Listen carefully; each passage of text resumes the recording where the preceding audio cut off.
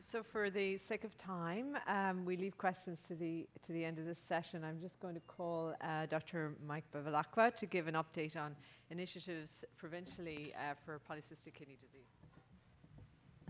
Great, thank you very much. And I'd also like to thank Dr. Chapman for coming and giving us a wonderful update on the recent evidence. So what I'm going to do for the next few minutes now is actually take us through how we're translating some of these new insights into clinical care here in BC.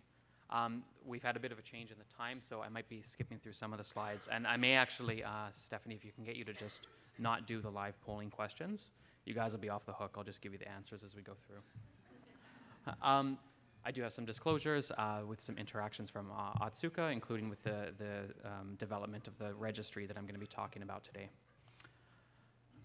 So the first question I was going to pose to you guys is if we had to estimate how many British Columbians are living with the disease, and again, I'll let you off the hook here, but we'd say based on population estimates, we'd say there's somewhere between 5, maybe even as high as 11,000 people living with the disease. And the reason that I have to say estimate is because we actually don't really know here in BC. To date, we haven't had good data tracking on this. And from everything we just heard from Dr. Chapman, early identification is going to be key. By the time we're seeing the complications, by the time we're seeing them in our chronic kidney disease and our transplant and dialysis units, we've missed the boat. If we're going to really want to change the trajectory of this disease, we need to know as early as we can who these patients are and where they are. And in the past, we've been very good at identifying people later in the disease, but not so good at identifying people earlier in the disease. And this is part of making that shift from just dealing with disease to dealing with kidney wellness, finding people when they still haven't progressed yet and where they are. So to do that, we've set about building a registry, and this is based on our very powerful informatics system, Promise, that already is kind of a one-of-a-kind system that other places wish they had something like. And now we're actually developed a one-of-a-kind, first in Canada, first really anywhere, comprehensive registry for all British Columbians living with the disease, regardless of how advanced they are, regardless of whether they're on treatment or off treatment. We've brought some of the insights from the GN registry over to this realm, and we're started doing this. Now, we started enrolling about 4 months ago, so we're still in early days yet. And I really do want to tip my hat to all the people who are doing the work. A lot of this is happening in individual offices and private clinics, and so a lot of people who have done a lot of great work to register people. So before we set about this is what we knew about PKD in the province. And when you see, this is much smaller, obviously, than those estimates I gave you before. And you could see we knew about people when they progressed. You see all the people that we've transplanted. That's a great testament to Dr. Landsberg and his team with the work that we're transplanting a lot of PKD patients. We know about people on dialysis, but we only had a small fraction of people who hadn't yet progressed to end stage. We know the patients are coming from somewhere. We know that PKD is the 4th leading cause of end-stage renal disease in Canada, but yet we were not capturing those people. So now here's where we are after just 4 months of using the registry. And I'm really excited to show this, that you can see that where we've really made the gains, and this is in the green bar, is in those people who are not on dialysis. In just 4 months, we've more than doubled the amount of people that we used to know about living with the disease.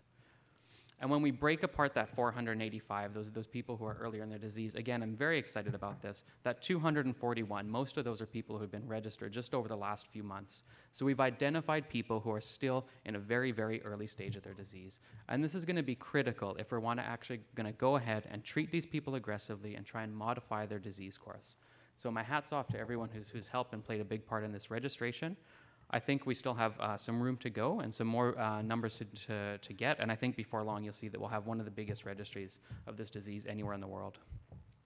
And when we look across where this is happening, it's across all different health authorities. I didn't label them. Some health authorities obviously are larger than other health authorities, but when I look at it, there's across the board uptake. There are still some pockets where maybe there's some room to do more with the registry, and those of you will be hearing from me in the next little while now that I have the data and know where you are. But this really is an across the province effort, so my thanks to you for that. So there is more work to do, and right now with this first cut of the data at 4 months, all I've done so far is just say where are the people and what stage of disease are they at. But you'll see that we're going to be doing 2 things. We're going to keep pushing with the registration to get the numbers up and up and up and really try and capture the entire burden of disease in the province. And now we're going to start using some of this data. And I'm going to come back to this a little bit in the next few minutes to actually see how we can use what we're capturing to transform and improve clinical care. And in the long run, what I see is this is going to be a model for other disease states. It's not just good enough to say that we have X number of CKD patients in the province. While that's obviously a great metric, we're going to start teasing that apart a little bit more so that we can focus on different areas of diseases and give them the attention they deserve. So the next little thing I want to talk about, one of my other big initiatives, is how we're going to be bringing some of these new tools into clinical practice. And I couldn't have asked for a better segue into my talk with all this wonderful data from CRISP that people like Dr. Chapman have been pioneering. So the way, oh, right, this is the other question I'm going to skip. If you really want to know the answers for this, ask me later. I had to Google volumes of different fruit. You know how hard it is to find a volume of a fruit? That's not on Google. But anyways, I did figure it out. And this just goes back to what we were saying, is that we're really talking about the velocity of growth when we're looking at these tools. So in someone like a 30-year-old, you would say a grapefruit, or specifically a pink grapefruit, would be a big-sized kidney. Whereas in a 60-year-old, it would have to be cauliflower-sized before you'd actually start calling it a big kidney, because it's all about how fast they got to that size. So this is the exact same slide that Dr. Chapman said, is that we're using this, and we've really understood the value in the last few years of tracking the rate of the velocity of kidney expansion in polycystic disease as an early and robust marker where these patients are, how these patients are doing, and providing them with individual prognostication. So now the challenge really is bringing this into our everyday clinical practice. So, and yeah, as I just mentioned, the one point I want to highlight is Dr. Chapman talked about some of those other endpoints, things like hypertension, proteinuria, urologic complications. I'd actually say that while those are markers of how someone's going to do, in many senses, they're also signs that your patient has already progressed. In other words, if we really want to push the envelope upstream, we want to know well before that. So this is where imaging is going to come in, and the day that we meet someone for the first time, we can provide them with some kind of prognostication of what their disease course is going to look like. And this is going to be the imaging-based tools. So, and I won't belabor this point because Dr. Chapman spoke to this wonderfully. Again, we're looking at velocity of growth and a very, very strong relationship to loss in kidney function. So there's a couple different ways we can do this now. We have to actually bring some of that data into the real world. Much of that data focuses on MRI and like we heard, very manual, labor-intensive stereology that takes a long time for the radiologists. And when we look at it, we have some of these new and complex tests. And whenever we mention things like this, I even saw an editorial once that called it the new kid on the block, and I immediately think of this. When I hear that term, maybe I'm dating myself. But so you have things that are brand new, they're colorful, they're great, there's new technology involved. If you look in the little corner, the bottom corner, it says compact disc. That was, revolutionary technology at the time. It's fantastic. But we have some older stuff too. And, you look at the picture on the right and you think, what value is there here? There's not much color, it's all gray and black. They don't even look that happy to be in this picture. It's like they signed a bad contract or something. But then I found out that, there's people out there, like, for example, my wife, who would pay just an unreasonable amount of money to go see these people in concert. And so you think there must be some value here. If there's some value out of these old things. And when we're talking about these tests, it's, talking about MRI, cross-sectional, high-tech, total kidney volume measurement, and good old-fashioned ultrasound. Sure, it's not flashy, it's not great, but maybe there's some good information there. And so ultrasound's a thing I want to talk about. It's something that I think we've actually made some big gains on here.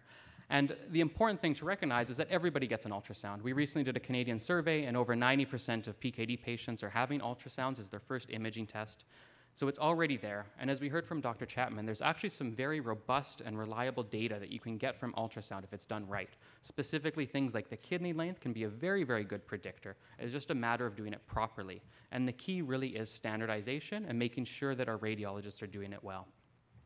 So this is something that you should start seeing in the next month or so. So through collaboration with our radiology colleagues and the BC Radiological Society, we've actually standardized how they're going to report ultrasounds in polycystic disease patients. And so you're going to start seeing much better reports.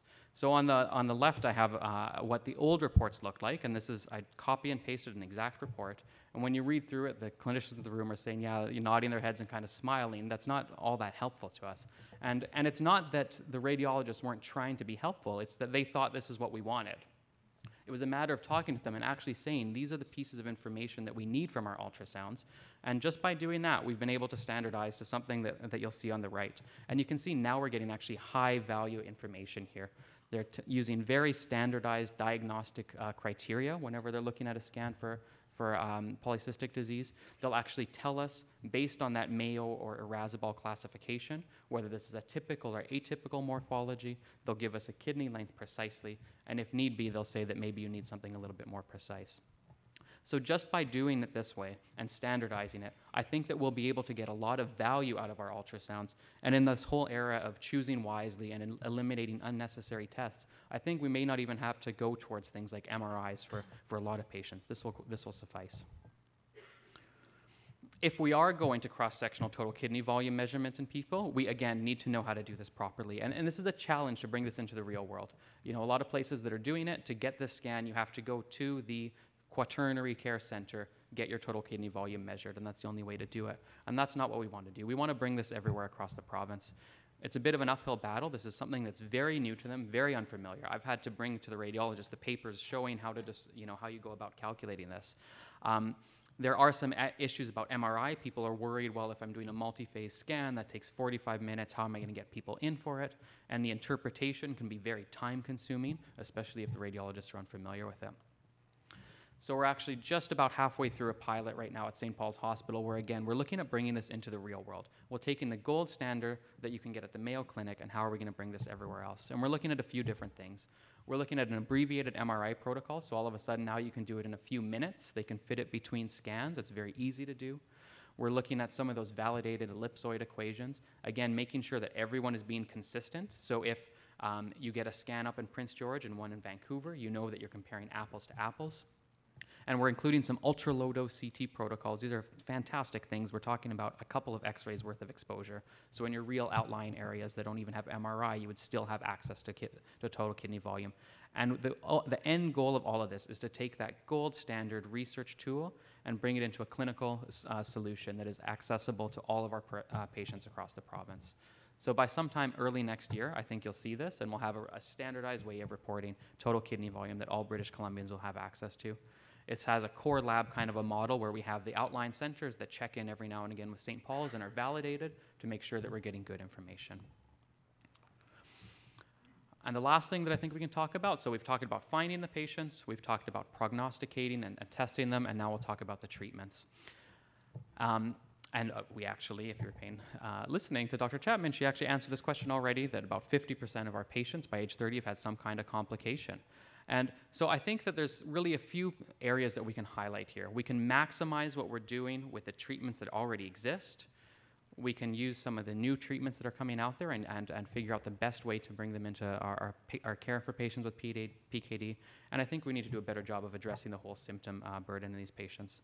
So this is the HALT PKD trial that Dr. Chapman talked about. I'm not going to belabor the evidence there or talk about it in any detail. Just suffice it to say that it's a wonderful study that tells you that something as simple as being really strict about your blood pressure control, you can really change someone's disease course.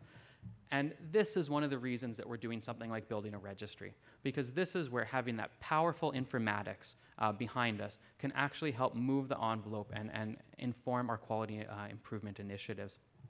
This is how we've been able to move the envelope on things like vascular access and referral for early transplant, because again, if you don't have the data, we can't say how we're doing. So one of the things we're going to be looking at is how are we doing with blood pressure control as a province? Is there ways we can improve it, and are there systematic changes that we can make sure we're getting those treatments to our patients? And eventually, through this registry, you'll be able to use some of these promise-related tools as a self-audit as well. So you'll be able to go in there and say, how am I as an individual clinician doing with blood pressure in my polycystic kidney disease patients, and can I be better? And so this is how we're really going to push the envelope on treatment. We just heard about tolvaptan as well. So this is a new disease-modifying treatment. It's a first-in-disease treatment. It's rare that you see that. We see first-in-class treatments all the time, but a first-in-disease treatment is really a unique thing. This is the only thing that we have to modify the actual disease course. From what we know, based on really one trial, is that this is not for everybody. It's about finding a select subset of patients with more aggressive disease and getting them treatment. Now, when this first came out about a year ago, we all talked about it, and in BC there was a lot of the clinicians had some uncertainty. This was brand new. They didn't know what to do with it. They wanted to see some real-world information about it, and they wanted to even contribute to the growing evidence. So we've kind of heard that loud and clear, and this is where we're at now with tolvaptan and BC. So based on feedback, we've created independently made tools to assist the clinicians. When we were doing this, there was no guidelines anywhere. We kind of sat together as a group and said, in the absence of guidelines, what do we all think is reasonable to do with this drug? And that's what we came up with. And now we have a whole host of tools. They'll be updated as Canadian guidelines come out, which are coming soon. But we have tools that we can be very proud of and that have been very helpful.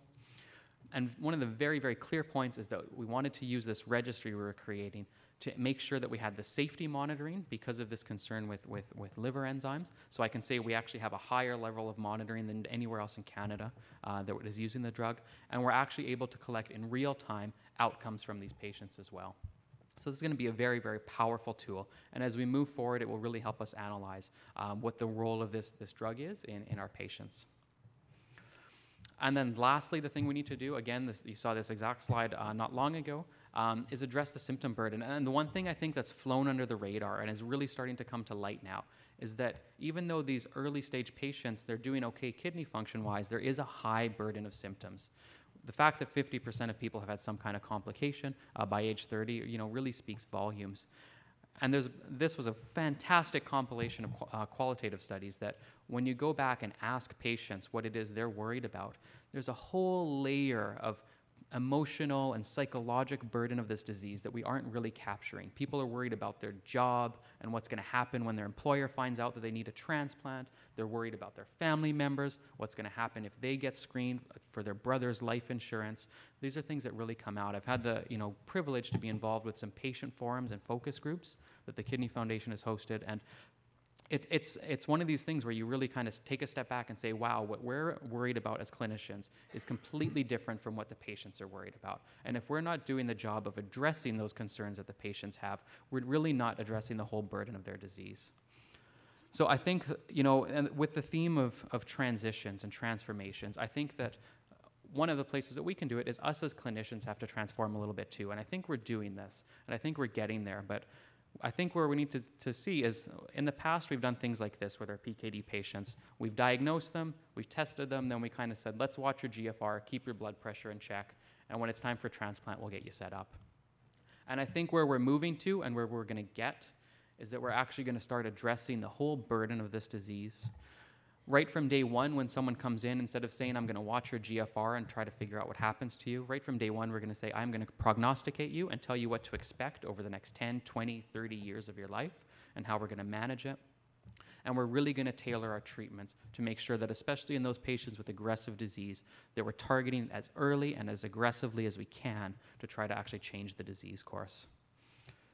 How we're going to get there, this is what keeps me going and what I'm going to be working on over probably the next year and into the future, is we have a very strong record of doing things like this. Taking areas where there's a little bit of evidence but a lot of uncertainty, and still coming up with some standardized way to build a best practice of care. We can sit around, and some people have done this in something like polycystic disease, argue who needs a scan of their head and how often are we doing it, and you kind of quibble back and forward so long that you lose the forest for the trees, and just say that if we can be standardized and care for these patients in a comprehensive way, we'll be doing them a service. We'll be able to leverage our experience with that as well as our strong relationships with patient groups to really, I think, bring care for these patients into the next level. So stay tuned. You'll probably hear more of this, in the next year or so. And those are the things I have to say. I'm really proud to and pleased to have someone like Dr. Chapman come and talk about all this wonderful clinical research. And now we have the advantage of bringing that to help improve the care of our patients. Thanks.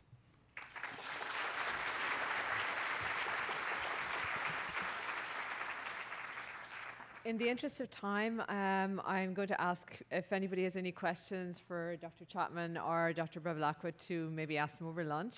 And I'd just like, again, to congratulate both of them for a fantastic session, for an update and on initiatives, as well as a review of polycystic kidney disease, which we see every day. Round of applause. Thank you.